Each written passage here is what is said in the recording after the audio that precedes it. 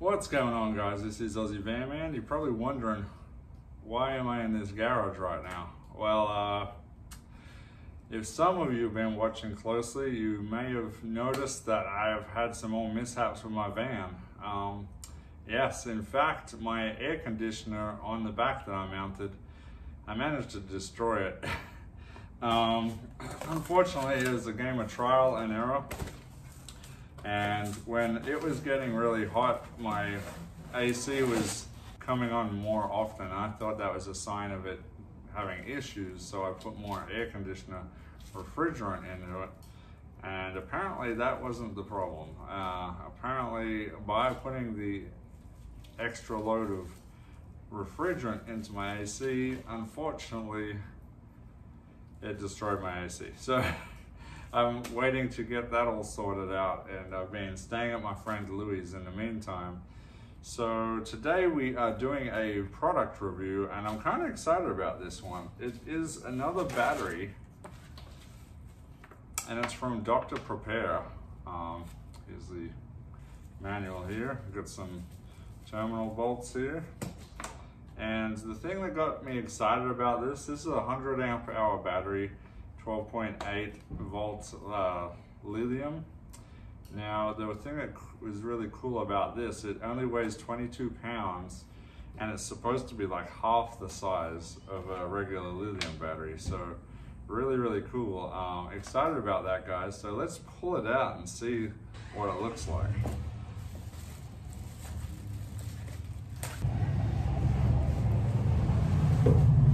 Alright, got it stuck in the box a little bit there. Alright, well, straight away I can tell it's way smaller than most 100 amp hour batteries that I've seen.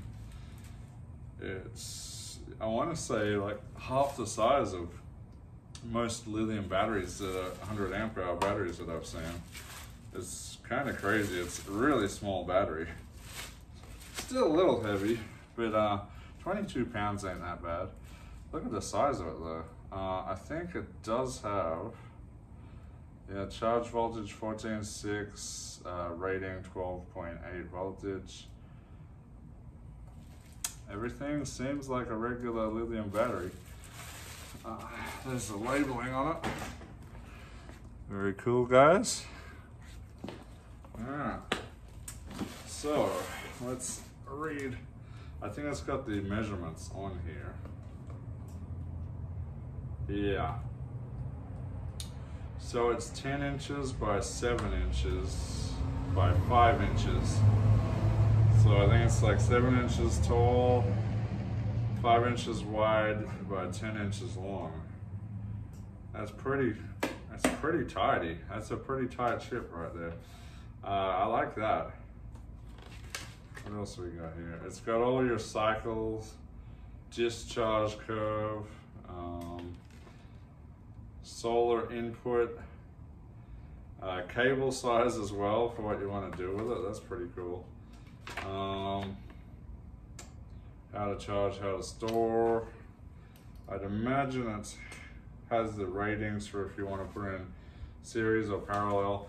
But one of the things I really like about the idea of this battery, guys, is that if you want to put these in series or parallel, mind the sweat, it's a hot day here in Phoenix, is they don't take up a lot of space, so you can save a ton of space by getting these smaller ones.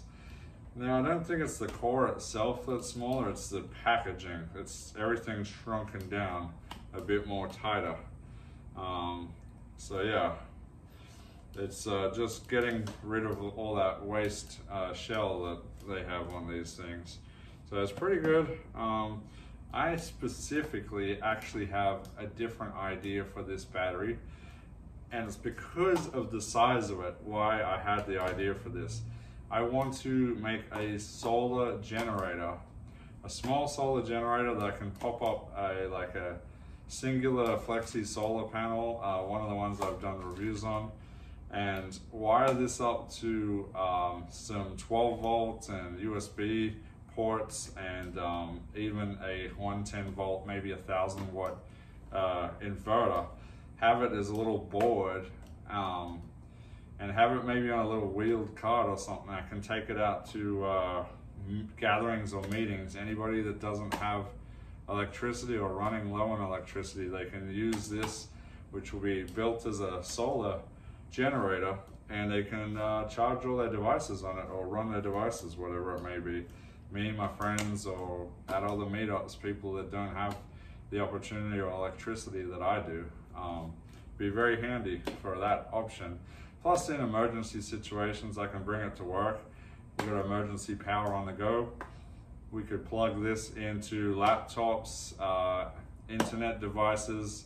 We could have emergency operation base on the go, all from this one battery right here, guys, which is super, super exciting to me. Also, if you guys are interested, Dr.Prepare is actually doing a nice little healthy discount on this. I have a link or a code for a discount below in the description. If you go check that out, I think it's 22% off if you order through the link and code that I provide in the description, which is amazing. That's quite a decent sized discount, guys. But real quick, we're gonna take this battery round to the back, and we're gonna compare this to the size of mine. The other ones I have are like a 280 watt and a 280 amp hour and a 300 amp hour. I do have some another 100 amp hour battery that I have. I forgot to bring it to compare the size, but I can tell just from looking at this is like half the size of the other one that I have. So yeah, but we'll show you, and I will also show you something else I do with these 100 amp hour batteries when using the air conditioner. I actually alligator clip on one of these 100 amp hour batteries fully charged, just to give me a boost of electricity overnight, jumping me from 580 amp hours up to 680 amp hours, which is quite a lot of power, which sometimes in the heat of Phoenix with the AC I run, it needs that power because it gets ridiculously hot. I've been in 113 degree nights out in this desert here with the AC running all night, over 12 hours of run time. You're looking at using a lot of electricity in that time, especially in that kind of heat where my van turns into an oven. All right, let's go around the back and check it out. All right, so we have the 100 amp hour battery right here, as you can see. There is a 280 amp hour battery right there. Look how gigantic that battery is. And then look at this little one right here. Takes barely any space up at all. Yes, it is almost 3 times less the power, but look at the size. You could fit 4 of these batteries in place of this, maybe even 5. That's how big that battery is. That's crazy, guys. So yeah, they are quite a compact battery. Very impressed with that. And the other one, I usually slot the other 100 amp hour back here, and it takes this all the way to the rim here and all the way over to here. It usually takes up. So that's just how much smaller it is. You can tell by looking at that. Very cool, guys, very cool. This will definitely be cool little project for me. I'm gonna hook up some fusing, some wiring, and an inverter, charge controller, and solar all to this little battery in the future. I'm gonna bring it back, show you guys what I've done with it, and this will be a solar generator when I'm done with it. Very cool.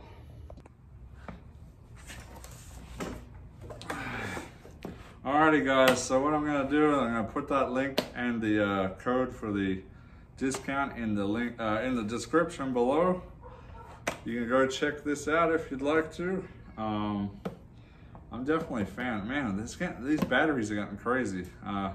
You know, the other one I did had the Bluetooth. This one is like half the size of other ones. I'm really cool. Like the name of the brand suggests, Dr.Prepare. I could imagine these batteries doing great stuff with like off-grid solar, off-grid prepping, backup batteries for emergencies, solar generators, just like I plan on using this. Super cool. Like I've said before, I'm not really a prepper, but I am into being prepared for emergencies. The whole thing, you know, storing food. If something happens, You gotta pack up, go. I gotta get in my van, take off to the woods. I've got power, I've got food, I've got dry store, I've got protection. Everything's ready. Yeah, so thank you, Dr. Prepare, for sending this battery out. Again, guys, link in the description, go check it out. As I prepare to go up to Montana on my trip, tomorrow I leave for my trip actually. So I'll be taking this battery with me and testing it out on the road and hooking it up as a backup supply. I'm gonna have this fully charged, ready to go as a backup power supply to hook up onto my battery bank. All right, guys, hopefully you like this video, and comment below what kind of power options you use in your van. What kind of emergency stuff do you have? Do you have a power station? Do you have a solar generator? Do you have a generator, a gas? What is it you guys run? Especially in as far as being prepared for emergencies, what are your backup plans? Let me know below. All right, guys, until next time, this is Aussie Van Man as I sweat here in this Phoenix garage in the desert, dreaming of cooler times as I leave tomorrow to head to much cooler weather. They actually had snow in Montana yesterday. It's wild. I know, we're in summer. But yeah, until next time, guys, this is Aussie Van Man, and we shall see you later. What's going on here?